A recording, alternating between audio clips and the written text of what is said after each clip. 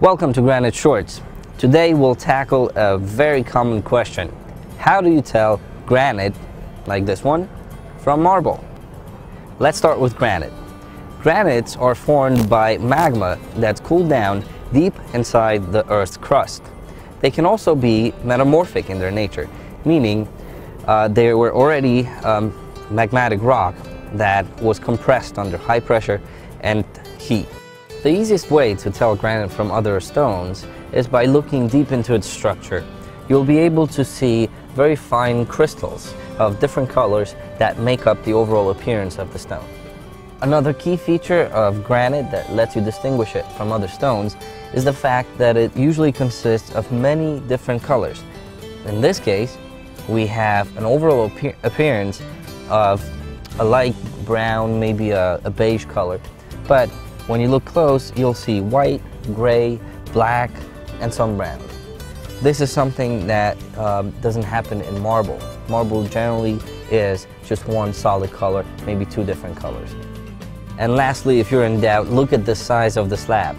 Granite usually comes in larger slabs than marble because of its strength. Marble, such as this beautiful crema marfil, is a more homogeneous and compact rock. It can be both metamorphic and sedimentary, but it always contains calcite. Do you remember the crystals we found in granite? Well, there's none of those in marble. What you do have is slight veining and a very soft appearance. Another way of telling marble from granite is by looking closely at the finish, the shine.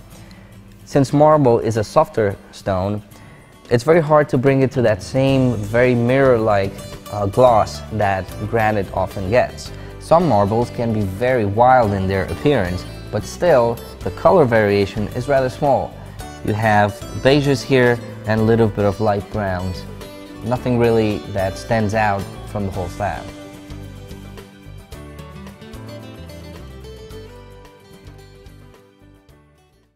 This is limestone, and limestone is a sedimentary stone. It often contains organic remains, such as little shells, and that's pretty cool. This is a great example of slate. Slate is a material that's very layered. Depending on what clay it was formed from, it's going to have different coloration.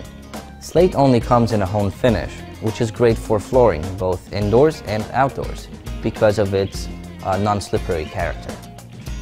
This is quartzite. As the name suggests, the main mineral here is quartz, and if you look really close, you'll see the really fine crystals of quartz in it, and it has a very striking appearance. Those are very rare stones. Here we have a terrific example of travertine. Travertine is a very soft, porous material. It has tons of cavities that need to be filled before it's polished. This is still one of my favorite stones because of the very soft and warm looks. And this is a honed example of travertine. And you'll see the stone very often in bathrooms, especially as vanity tops and tiles. This magnificent stone is onyx. You see plenty of different colors. It's very intense. The pattern is very wild. They come in a couple of different colors. Actually, there's white, red, honey onyx. But one thing that is common to all of them is the fact that they're translucent. So you can light it up from underneath and it will give a very nice glow. So we put the light behind the slab to show you how beautiful it looks when it's lit up. And because of its translucence, it's often used for decorative purposes.